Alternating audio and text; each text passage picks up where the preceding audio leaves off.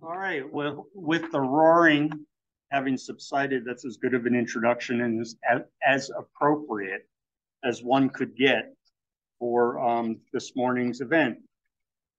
So I'm Dr. Anthony Fiorillo, Tony, and I am the executive director of this museum. And thank all of you for coming today for what we feel is a pretty exciting announcement, which, because we're now actually a few minutes late, the embargo lifted at 9 o'clock. So I'll welcome you. If you haven't been here before, I hope this isn't the last time you're here. And so let's get started. We are the New Mexico Museum of Natural History and Science. We are part of the Department of Cultural Affairs. We're very proud of the fact that we're a museum that serves all of New Mexico. And it's really terrific to see people around the state come here to learn about and celebrate New Mexico's natural heritage. And today we're going to talk about New Mexico's newest dinosaur. But before we get too far along, this discovery does not happen in isolation. We have several people to thank. First of all, it's not just me. There are a couple of other researchers on this project behind me. There are 9 people on the paper that we're going to talk about today. We thank all of them for their opinions, sometimes strong opinions, on how the paper should unfold. We thank the way the process works. We had to convince people that we were onto something. We thank the people who pointed out the gaps in our logic because it made our case stronger. We thank the New Mexico Museum and Natural History Foundation and their support through the work we do on a day-to-day basis. We thank the people who manage the land where our fossils were found, that we'll talk about, the U.S. Bureau of Reclamation. And most importantly, we thank the support of the Department of Cultural Affairs as we move forward with all of our investigations. Without any further ado, it is my distinct privilege and honor to introduce to you the New Mexico Department of Cultural Affairs Cabinet Secretary, Deborah Garcia-Griego. Thank you.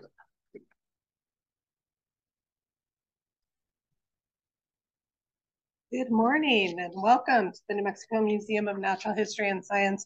Thank you for being here this morning for this exciting announcement. I'm honored to be a part of this announcement, and I'm also honored to be the Cabinet Secretary for the department, which represents the largest state-run museum system in the country. And frankly, discoveries like this showcase the level of subject matter expertise that staff across the department maintain in their respective fields, from folk art to history to paleontology and beyond. The work ensures that our museums and historic sites are not static, that they remain hubs of ongoing research, innovation, and education that continually reshape our understanding of our state's important artistic, cultural, and scientific heritage. Moreover, this discovery demonstrates our commitment to collaborate with respected national and international partners. This discovery was made in New Mexico, but as Dr. Fiorillo highlighted, it embraced collaboration with partners in 3 different states, the District of Columbia, 2 foreign countries, and 2 continents, 3 foreign countries and 2 continents. Across the department, this spirit of inquiry and collaboration leads to significant exhibits, discoveries by renowned scientists, and partnerships with cultural and scientific organizations throughout New Mexico, the nation, and the world. Discoveries expand our collective knowledge while ensuring our exhibits and our museums are not static. They build important economic impact by attracting repeat visitors and out-of-state and out-of-country travelers to our cultural institutions. This helps in fueling New Mexico's $741 million nonprofit arts and cultural industries and supporting over 10,000 jobs statewide. And so for all of those reasons and many more, we're grateful to all of the work of Dr. Fiorillo and every partner who worked on the research behind this groundbreaking discovery. And we are also deeply indebted to the staff of the New Mexico Museum of Natural History and Science, whose work every day helps make important discoveries like this possible. Thank you again for being here.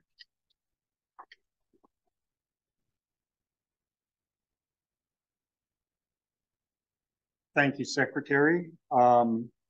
You will hear from two other members of the team. And you heard me introduce myself as the executive director, which I am, but I get to wear two uniforms. I wear the executive director uniform and I wear the scientist uniform, which is why I'm wearing a sport jacket with blue jeans, just so you know. So I'm going to mix those two roles a little bit. This is an exciting day for the museum, for me personally, and the rest of our research team. We'll get into some of the details, but this is a discovery literally decades in the making. So it was, the specimens we're about to look at were found some 30 years ago.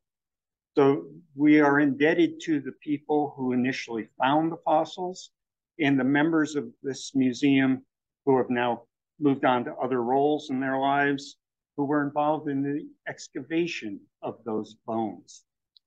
So we are indebted to the first wave of people who collected things. At the time, because 30 some years ago, as you'll see, they found a big toothy thing.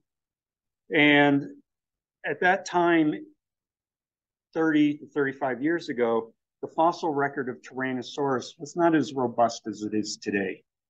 Tyrannosaurus rex. I have to be clear on that distinction from now on. So these fossils were first recognized and called Tyrannosaurus rex. But science is a process. With each new discovery, it forces us to go back and test and challenge what we thought we knew.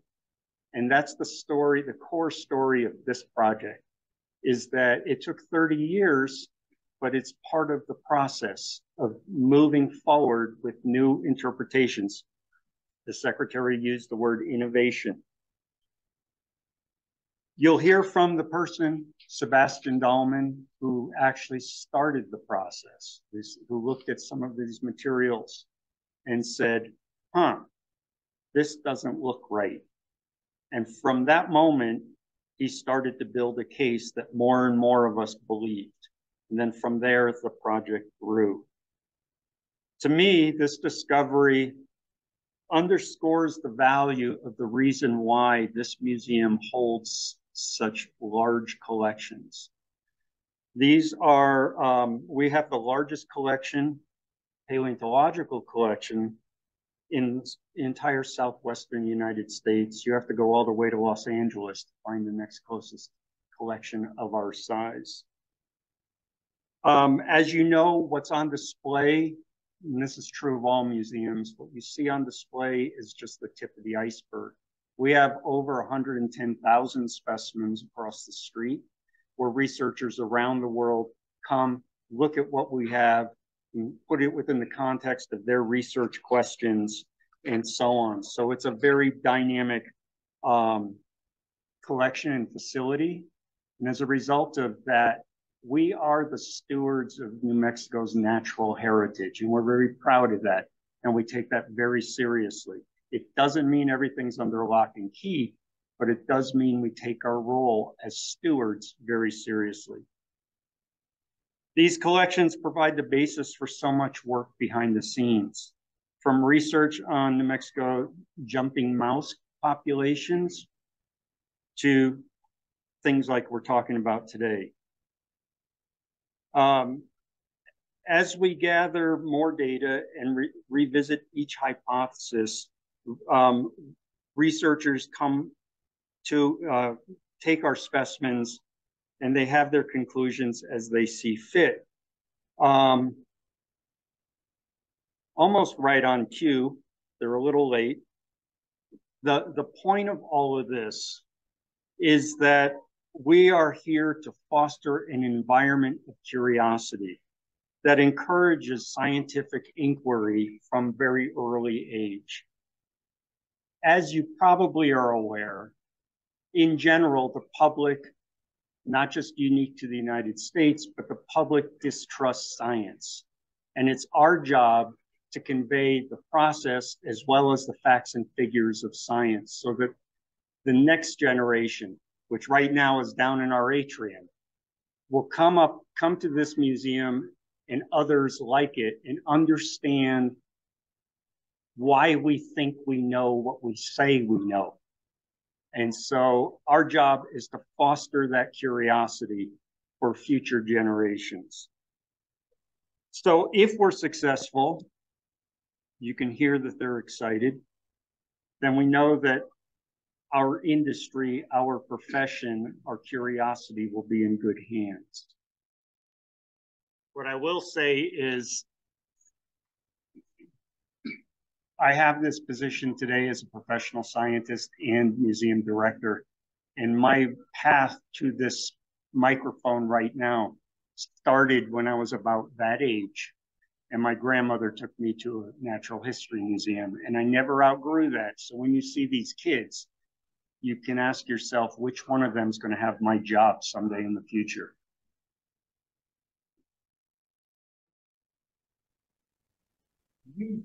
You're a winner. Come on up here. All right. What's your name? Lily, what's your name? Jordan. Jordan, why don't you come over here? You guys, and Lily, why don't you come over here? And what you're going to do is help us unveil the jaw of the new dinosaur. So why don't you grab this part of the cloth? You ready, Jordan? On the count of three, why don't you walk back this way and pull the cloth off? 1, 2, 3.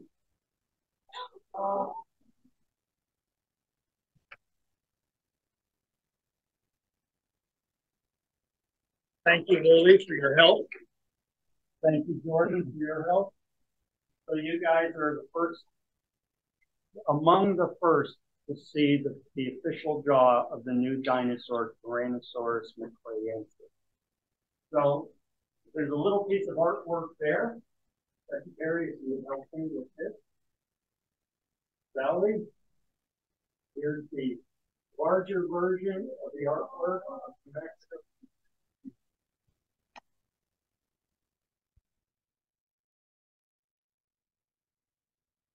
Do we know if Nick is on? Somebody said something? Yeah. He is? All right. There are 3 people that you're going to hear from now. One is Dr. Nick Longrich, who is coming to us. His position is at the University of Bath in England. And he will talk about some of the reasons why he came all the way from England to this museum to study our fossils and how this study changes our understanding of tyrannosaurs as a group in North America. All right, yeah, fire away, I guess. What do you want to know? What do you want to talk about here? Nick, tell us why you came here. You know, hey, it's a new Tyrannosaurus species. You don't get to name one of those every day. Not even maybe necessarily once in your career. It's a pretty exciting thing to find a new species of giant tyrannosaur. And, you know, to really, I kind of got involved with the project doing a lot of work initially off of photographs, but I felt like to really understand the thing, I had to come and see it and handle the bones and look at them and figure out everything in detail and see the original thing. And it's really important to just kind of get your hands dirty and go back to the data. And so I came down to the museum and spent a few days just like looking over every inch of those bones and photographing them and making sure we had everything right. So it's just, yeah, it's important in science to make sure you have your observations correct. So I needed to come to the museum and check it out. And it was just, yeah, it's a really exciting a really exciting find.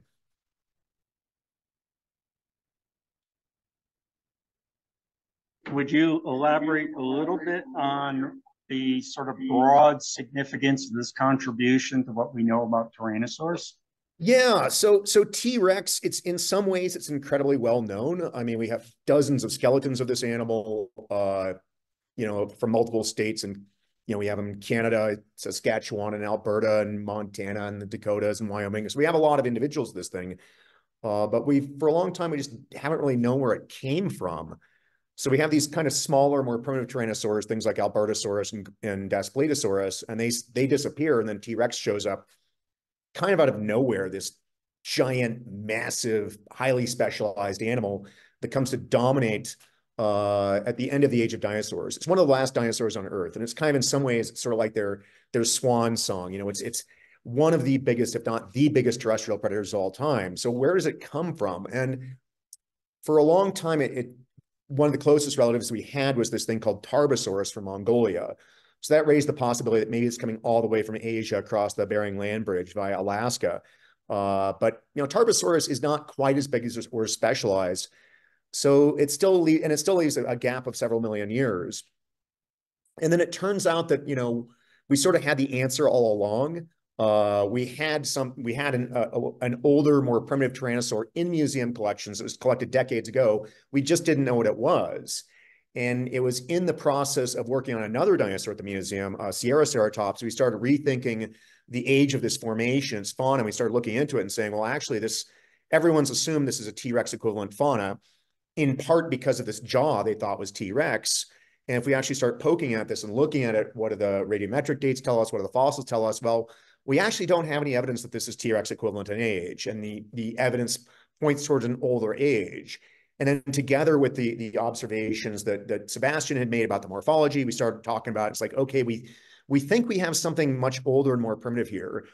And what it tells us is that these giant tyrannosaurs, the Tyrannosaurus lineage, the reason why we don't see it up in Montana or Alberta is it didn't evolve there. It's evolving down south in the American Southwest, or possibly down in Mexico, is where we have the kind of epicenter of Tyrannosaur evolution.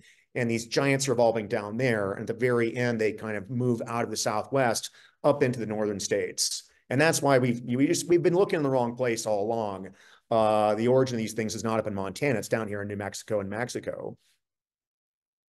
Introduce our next speaker, which is Dr. Spencer Lucas, excuse me, who was really key in putting Sebastian on the project in the first place, but also to give you the geologic context of our specimen and the history of these fossils in more detail. So with Dr. Lucas is on staff here. He is one of our curators in geosciences. So I welcome Dr. Lucas to come to the microphone. Yeah, one thing that amazes me, Tony already alluded to this, is there are 9 authors on this paper. And in my experience, if you put 9 paleontologists in front of a fossil, you're going to get at least 10 opinions. So it really is amazing we all agreed on this. Anyway, let me talk about 2 things Tony mentioned. First, the history of the fossil, which he talked about a little. This fossil was originally found by members of the public. It wasn't found by scientists or paleontologists like me. And these were people who lived in Las Cruces. They were boating on Elephant Butte Reservoir. This was in 1983. They landed on the eastern shore of the lake, and a big chunk of this jaw here was lying on the ground. And fortunately for the museum and for science, they brought it to the attention of the museum. And that's a really big deal to me, because we live in a huge state that's very rural. We have a lot of people who live on the land. They farm, they ranch, and we have a lot of people who hike and fish and camp and travel. So people see things all the time in the countryside of New Mexico. And what we want everyone to do when they find something like this, even if they're not sure what it is, we want them to contact this museum or one of the universities and bring it to the attention of scientists so that we can decide what, if anything, needs to be done with it. Now, after the fossil was brought to the attention of the museum staff, and some of you know I've been here forever, right? But this actually predates me. This was before I was hired. Museum staff went back to the locality, found more of the fossil, and then again went in the 1990s and found even more. And I will tell you that I went to the locality about 10 years ago, and I didn't find any fossils. So I think we picked everything up, so we have it all. So it has this long history of having been here. And like Tony said, what we knew about Tyrannosaurus rex in the 1980s was very small compared to what we know about T-Rex now. So looking at it again, as Sebastian did, and then the whole group did, we're looking at it through new eyes, through a lot more knowledge than was available in the 80s. Now, another thing that I was asked to talk about, and Nick alluded to this, is what is the geologic age of this fossil? When it was first found, oh, it's T-Rex, and we assume, therefore, it's the same geologic age as other T-Rex. And T-Rex lives in a very narrow geologic time interval from about 66 to maybe as old as 68 million during that 2 million year interval. That's where all T-Rex fossils come from. But it turns out in the years since, we've, not just us, but working particularly with some of the geologists at NMSU and Las Cruces, we found volcanic ash beds in the rocks that have this fossil, and we were able to get numerical ages. And with those numerical ages now, we can be pretty sure that this fossil is about 72 to 73 million years old. So that means it's about 5 million years older than any T-Rex, which isn't an ironclad argument for saying it's a new species, but you have to ask yourself, could a species like T-Rex have persisted for 5 million years? Why wouldn't there perhaps be an older species of Tyrannosaurus, not T-Rex, but in this case, Tyrannosaurus macraensis, living in that older time interval? So that opens up a lot of questions, which we can talk about later. Is this the ancestor of T-Rex? What is this telling us about the origin of T-Rex? It didn't necessarily originate in Mongolia. It may have originated in southern North America. And so what's good about it is this. Any good piece of science should raise more questions than it answers. And this does just that. It answers some questions and it raises a lot of others. Thank you.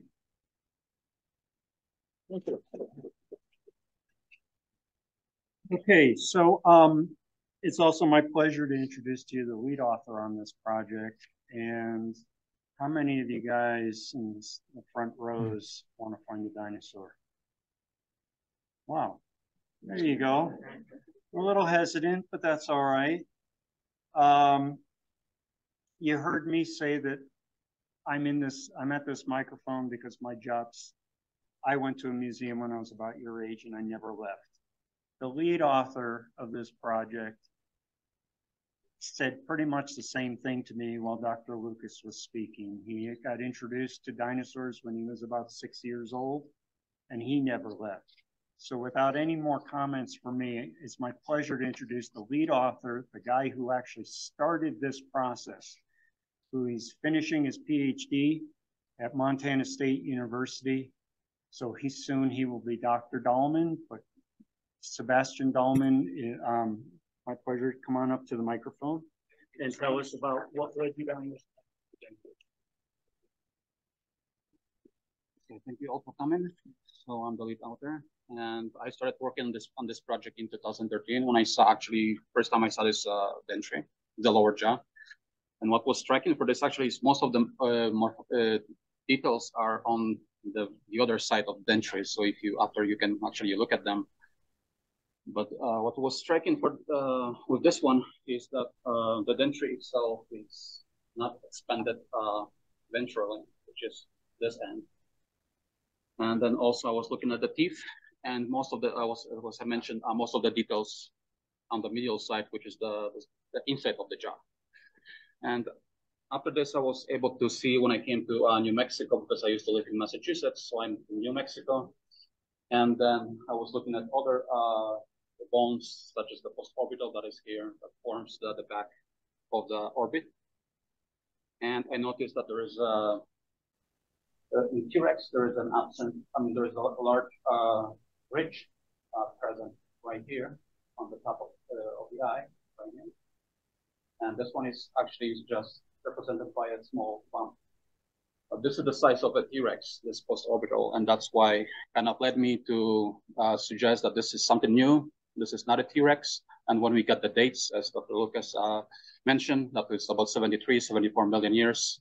So this confirmed that this is a new species, and I was excited to actually invite other researchers and continue this project on a larger scale. And that was it. I was actually also happy to see the kids because I was 6 years old. I was like your age almost when I got into dinosaurs. So hopefully one of you will follow my footsteps. Thank you.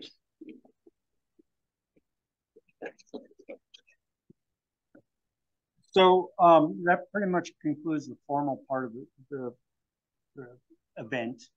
I would just elaborate a little bit. How many of you guys have seen Jurassic Park? Okay. Talking about that jaw, well, you just heard about that jaw. To put it in perspective, Tyrannosaurus is a big bone-chewing, jeep-crunching dinosaur from Jurassic Park, Tyrannosaurus rex. The more slender jaw here means that it might have been a bone-chewing, fiat-crunching dinosaur instead of a jeep. Anyway, with that, we're happy to entertain any questions, follow up from what we've talked about, or anything in general about dinosaurs if you've got them. So thank you for coming.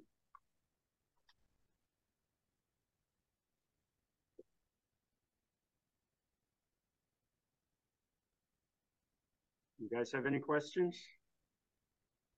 No? Are you going to just save them all for your teacher when you get back to the room? Okay.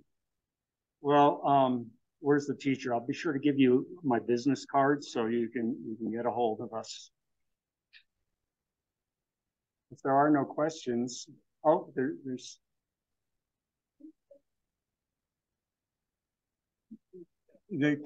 Can we state the full name? The name is Tyrannosaurus macraeensis. So it's the genus Tyrannosaurus that we all know, but now there's this new species, macraeensis. And I don't know if we've touched on this, but the name comes from the rock unit where these bones came from. There's a number of ways people name things, and in this case, it's from the rock unit. Is there another question?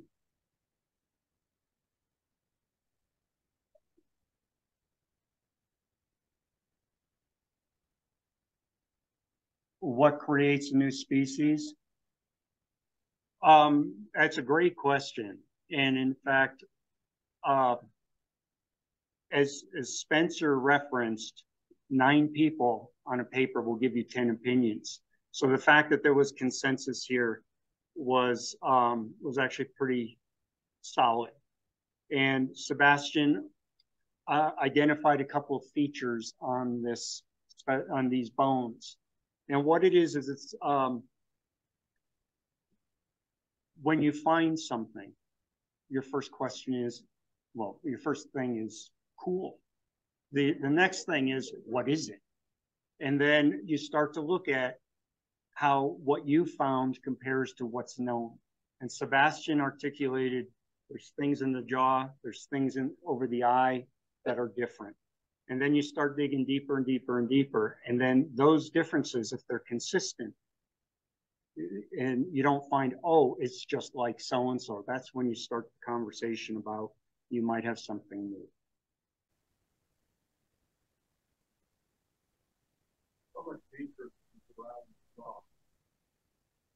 I'll direct that one to you. Not much. The fossil was preserved in mudstone, in clay. So it was actually very easy to prepare. So there wasn't a lot of work preparing. There's a question.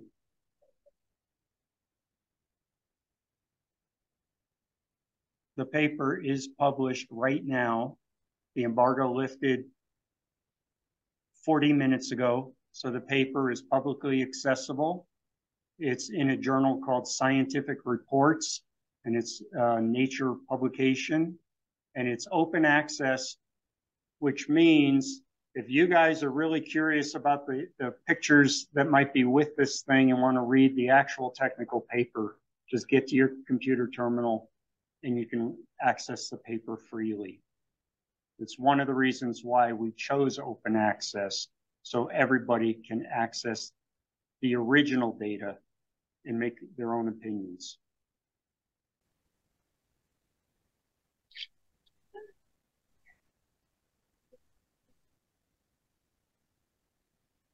You know, there's about a half dozen more bones of the skull.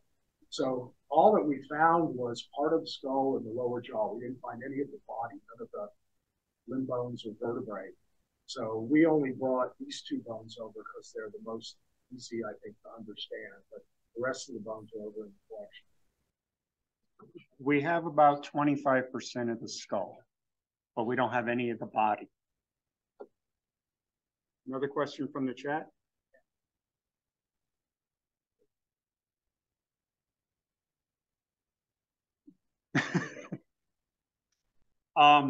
Not yet.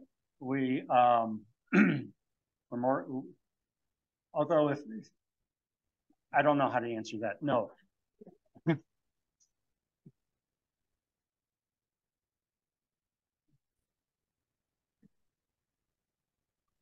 Yes. Well, with those great big teeth, you can probably guess that do those teeth look like you eat steak at home? Do those teeth look like your steak knife? So yes, this guy probably ate whatever he wanted to. Excuse me, or girl, I don't know.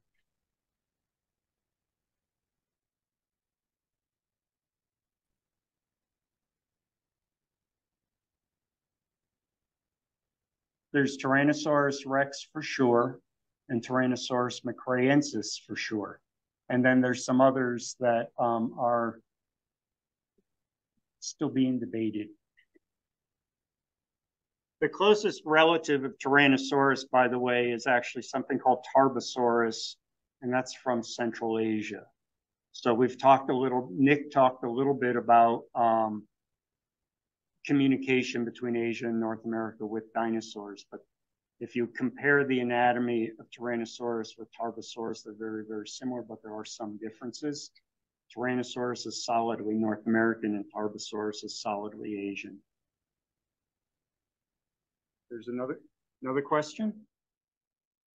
The question was, what are some of the differences between this dinosaur and Tyrannosaurus rex? And like Sebastian pointed out, the jaws are thinner instead of big and robust. And that's not trivial. That's not just something, because the shape of the jaw tells you that the animal ate differently than Tyrannosaurus rex. Tyrannosaurus rex had big jaws that probably were capable of crunching up bones of all sizes as it consumed its meal.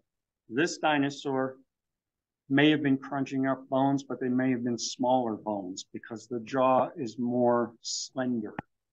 So it didn't have the power of the bite of a big Tyrannosaurus.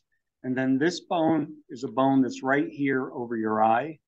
And on Tyrannosaurus rex, there's a ridge that may have been used as a display structure like deer use antlers. But on our dinosaur, that ridge isn't there, or it's very, very subtle. So it's another way, and those ridges are ways animals communicate. So our animal ate differently and communicated differently based on what we see in these two bones. Okay? Yeah.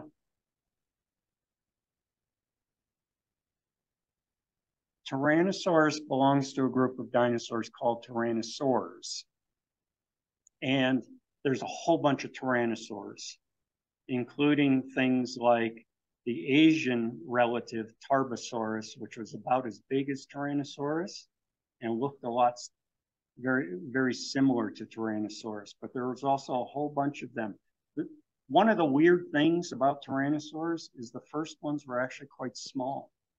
not great big 40-foot animals, but they're actually pretty small. But there are, do you guys know how many taxa there are of Tyrannosaurus? So there might be at least 12 different kinds of Tyrannosaurus, but this is one of the biggest ones.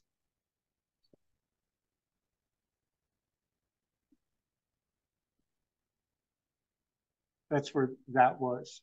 And then, as Spencer alluded to, there were subsequent trips out there, and those went into what, the early 90s? Early to mid 90s, to make sure that they'd gotten everything.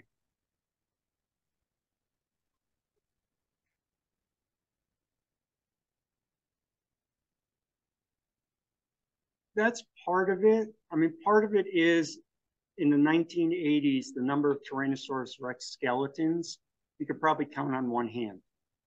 And then since that time, there's been intense interest in Tyrannosaurus. And as a result of that, more discoveries have been made, the database has grown. And so that's why I said this is part of the scientific process with all these new discoveries, and we know more about Tyrannosaurus Rex anatomy, so on and so on. It was time to go back and revisit these specimens. And that's when Sebastian said, hold on, guys, we got something new. And that's just part of the process as the database grows. Yeah. McCrae-ensis comes from the rock unit that this was found in, called the McCrae group. Who McCrae was, Spencer, do you have any idea? Captain McCrae, I know who Captain McCrae was. Captain McCrae was a Union soldier. He was an artillery officer. He died in the Battle of Valverde Crossing when some of you remember the Texans thought they could take New Mexico. Ha ha, right? And an army marched up from El Paso, and of course you've all heard of the Battle of Glorieta, where they were ultimately pushed back. But there was a big battle south of Socorro at a place called Valverde. There's a national monument there now called Fort Craig. And McCrae died in the battle. He was one of the heroes of the battle. So they named, after the Civil War, they named a Fort McCrae. And there was a fort. There was no Elephant Butte Reservoir until around the time of the First World War. But that fort would have been east of the river. And so when we name rock formations, we name them, we give them place names. So that rock, McCrae Group, that was originally McCrae Formation, was named after Fort McCrae. Fort McCrae was named after Captain McCrae. And it's a fascinating story, Captain McCrae, but enough. So thanks to your question, we've now tied our dinosaur to the Civil War. How's that? That's... Yes.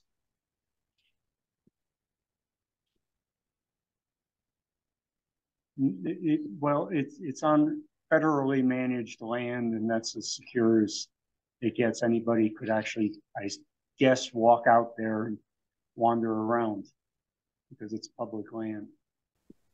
Well, it's not easy to get to. It's on the eastern shore of Elephant Butte Lake, and the lake, as you know, has receded. So it's actually now about half a mile from water. It's in the middle of nowhere, and we don't reveal the actual location data, to the public. We keep it in our database, and somebody who has legitimate research interests could get that information. So yeah, you'd have to accidentally find it in a way that's published exactly where.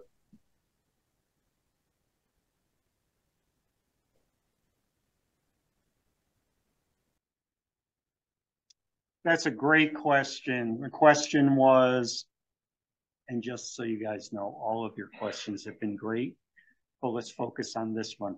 From these fragments, how do you understand the picture that's on your card? And it's because these are close enough in many ways to Tyrannosaurus Rex. So because we don't have the body of this animal, we are making the assumption that the body was similar to Tyrannosaurus Rex. And so we make certain assumptions, but when you get to the parts you actually have, that's where you tweak what the animal looked like. And that's why you have the picture you have. This is actually based on this one bone dentary. It's almost close as one of the largest T-Rex specimens. So it's approaching the size of, like, I would say in the metrics, it's going to be about 12 meters long, something like that. So it's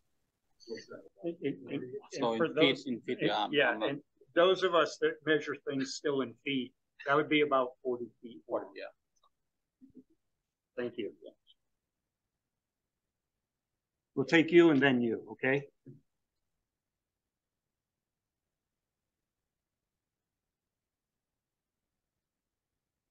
That is correct. That these, what you're looking at is we have one individual of Tyrannosaurus macraensis today. Tomorrow we might have two, depending on what you guys do in your free time over the weekend. And then you had a question? Well, I wasn't part of the excavation, and neither were any of these guys, but the initial find was exposed at the surface. And so maybe you can elaborate a little bit on the nature of the follow-up expeditions. I think the actual follow-up excavations only took about a day or two on two different occasions, because there wasn't a lot. And, you know, it's interesting because all you've really got is part of the skull. Where's the rest of this animal? What happened to all the rest of its body? Which is always an interesting question that not easy to answer. Thanks.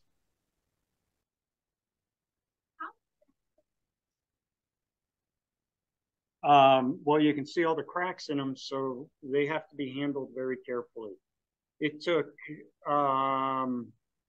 at least 3 people to put this jaw on this into this case yesterday. It's not, you know, I've not actually weighed it. It's not super heavy, but it's super fragile. So all those hands are helpful to keep it from breaking. These guys are available for any additional questions. So we're going to wrap things up now. You guys can see the rest of the museum and hopefully push buttons and learn cool stuff. And thank you all for coming.